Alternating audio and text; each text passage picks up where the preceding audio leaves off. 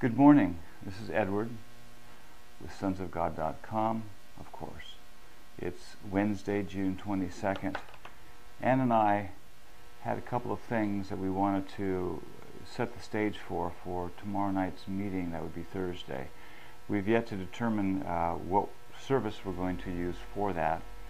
And we're still looking into options, but you will get notified. A couple things that have been coming is that the Lord is taking all of this very serious. Of course. And as such, the words that are coming are plowing deeply.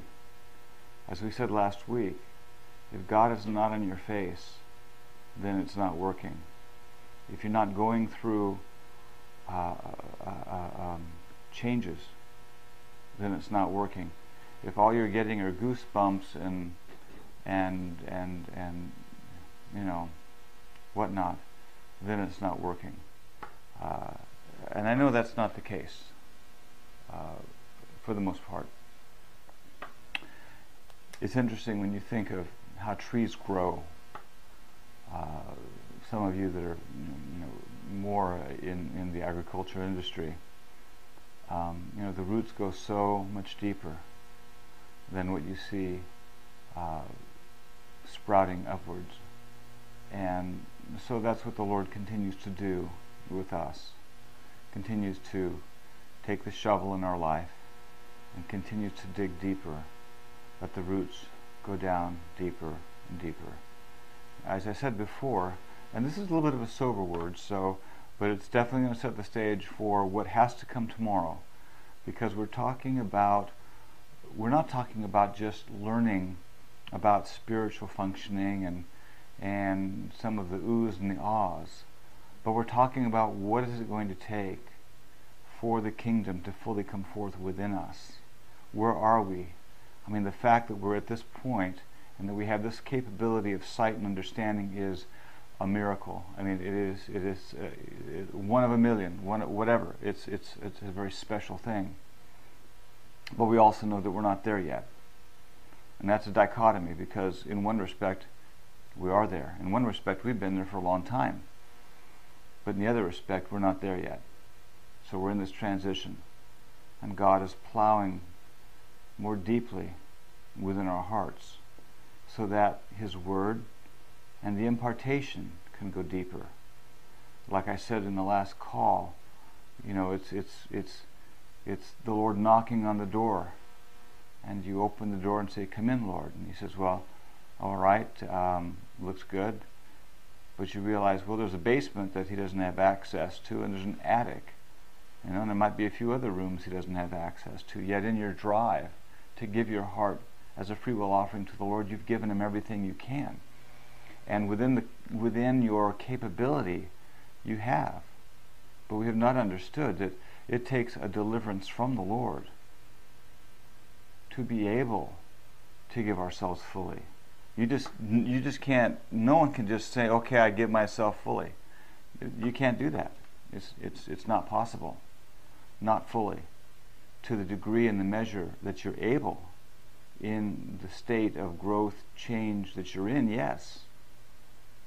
But it has to be the miracle of impartation from the Lord that enables you to truly be able to give yourself, which is the longing of our heart. I mean, it really is. I want to so fully give myself to the Lord, with nothing held back. And I understand to do that, the Lord has to bring an impartation and a deeper change that will allow me to be able to give myself fully. So some of you are going through the struggle of the soul man and the spirit man, because the soul man doesn't want to commit, doesn't want to give himself. It's nothing new. You talk about Armageddon, all of you are in Armageddon, the real Armageddon, the Armageddon of the kingdom. Will the soul move in ascendancy over the spirit, or with the spirit move in ascendancy over the soul. That's the Armageddon in your life. That's the Antichrist in your life, in all of our lives. So, to go back for a moment,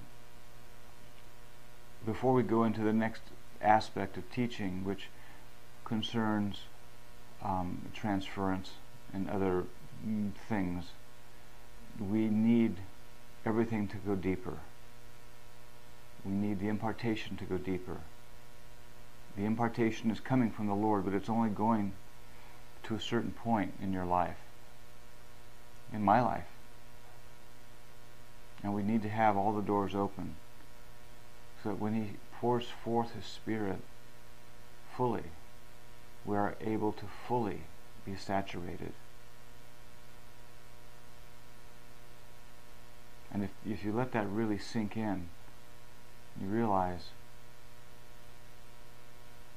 everything in the Word is God's grace, and nothing of our own accord. The Scriptures, in the day of Thy power, Thy people will be a free will offering. As if we have anything to do about it. It's all His grace. It's all His grace. And yes, our drive, my demand, my cry, my travail is to be completely given to the Lord. But once you understand that you're not, then you can start doing some homework. And I'm not voicing unbelief. I'm just voicing a reality that there are still rooms in this house that we haven't opened the doors to. Because I'll tell you what, if we were completely given to the Lord, then I wouldn't be bringing this word, and we would be standing glorified in His presence. Because He is pouring forth His Spirit upon us. And the depth of who and what Christ and the Father is fully within us. So what's holding back resurrection life? What's holding back the final stages of glorification? It's because it has not been able to permeate every facet and every level of your being. So the transformative power of God has been restricted and hindered to a degree because of your inability to really give yourself. And so God is saying, all right, I'm going to take you serious. You are stepping up. The call is upon you. The time of change is here. So we've got to take this deeper, because it can't be, when I'm pouring forth all that I am, it cannot be a thimbleful or a trickle. It must be a torrent. So we continue to plumb the depths of our heart. And every morning, as I wait before the Lord, I'm always doing that. I'm trying to empty myself out some more. And I know we've spoken about that. He came and He emptied Himself out. Likewise, so we do as well. We continue to empty ourselves out. And that has to be such a revelation. Because otherwise you don't realize that that's part of the homework that has to be done. So for what we're doing to go to the next level, we've talked about intensity and violence, and my mind went blank. And just some God in us, giving God His voice, all of these things, so very, very important as the basic building blocks from which we move forward. Now we just have to open up and just let it go deeper. And I'm not looking at a process, I'm not looking at a time, I'm not looking at weeks of working on stuff. It's just that yesterday the Lord began to speak. We've been busy the last couple of days, and so my window of time has been less. But immediately we're sitting down to our cup of matcha in the morning, and the Lord began to speak yesterday. And I know I touched on it in the book, but we're going to dive more deeply into it so that you understand it even more clearly. And he said, you must be delivered from the religious spirit. And I understood what he was talking about, because it still, to some extent, is a filter through how we hear and how we see. We haven't quite fully come out of the system yet. We haven't quite fully identified the religious spirit that still has a measure of functioning. So, like I said, this is quick homework, but it will always be ongoing as you come before the Lord. And this morning he spoke even a stronger word. It's one he brought to us about a year ago when we were driving through the canyon. I put it down on tape, and I thought we would bring the word, and it wasn't time. And it was a very strong word. And if you did not have a heart that was prepared, it would really seem pretty strange. But it has to do with the deliverance from the perverse spirit, the effects of the spirit of perversion that's within all of our lives. And you think, well, are we talking about some physical, sexual thing? Of course not. Those are all just leaves and branches. But we're talking about something that has been fostered by the perverse spirit of this age within our hearts and our thinking. So what is perversion? Well, look, you can look out in Christianity, aside from all of the external obvious things going on. It's just the perversion of his word, what he is. So tomorrow we're going to dive into this. I would ask of you that you would have your communion here, and as we bring the word, have communion throughout the word, and at the end we will take a few minutes and have communion together, because I want this to be done. I want the axe laid to the root. I want to just move on, and I don't want to dwell on this, but there just needs to be something that's brought to the surface, identified, so that you can see how it's functioned within your own heart. I know that we've had different ones that have come to the site, that we've corresponded with at times, and they all come with the trappings of the religious spirit. All. Like we said in the book, some of the deepest manifestations of the religious spirit are in no way related to religion. It's just because it's the prevailing canopy. So we agree together that God brings a deeper deliverance, a deeper impartation, so that we are able to receive that much more of what he's pouring out. Yeah, I read something once John had said to me, said, what's resurrection life going to be like? And he says, I think it's just like opening up a valve. It's as simple as just opening up a valve, and it pours in transformation.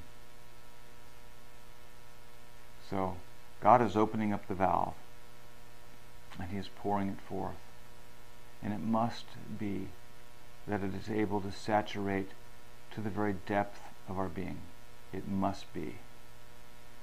I don't want it to just saturate to a certain degree. You know how sometimes they say, break up the fallow ground? Why? Because if you pour water on fallow ground, it's not going to saturate. Won't go anywhere. So you break up the ground. It's been encrusted and hard, and the winds and the weather and the elements have conditioned that soil, and it's hard. So it's not able to take the outpouring of rain. And God uses that as an example to his people and says, come break up the fallow ground. So you go and you plow, you break it up, so that the impartation can go deeper. And I declare to each and every one of you a deliverance from the religious spirit and the perverse spirit, or spirit of perversion, this day, so that the impartation, what God is bringing to us, will fully saturate us. A month from now, 2 months from now, I don't want to be talking about what it's going to be like to be in resurrection life, or to experience the glorified body, or to experience the Shekinah glory on a deeper level. I don't want to talk about what it will be like. I want to be on the other side saying, this is what it is, because we've possessed it, and He has fully possessed us. Isn't that how Paul said that I might possess, how to go, well, I can't think of it offhand, but that he might be fully possessed even as he was called. Well, you understand what I'm saying. I remember, 30-some years ago when Ann and I were first married, the minister, who was John at the time, afterwards, in the anteroom we were talking, and he looked at me intently and says, I want to fully possess you. I knew we're not talking men, we're talking, it was the Lord. And that's all it was. It was not about ministry and positions and people. It was the Lord's declaration. I realized, Lord, but I'm giving myself. I'm given to you, Lord. And yet it was like, I don't have enough access yet. You haven't gone through enough of the work of the cross. The ground has not been broken up. You still have too many rooms that you have not opened up yet. But it is my desire to fully possess you. 100%. That's what's on the table. That's what's on the table. And I'm determined that we will get this. By God's grace, with shouts of grace, grace. Lord, Zechariah's time has come. It's the time that we shout with grace, grace, O God. Finish thy work within us. The great miracle of transformation. The greater work that we will see is the transformation of the sons. It's truly a greater work, one that was reserved for this time, as Christ universalized himself in a body of people to bring them forth.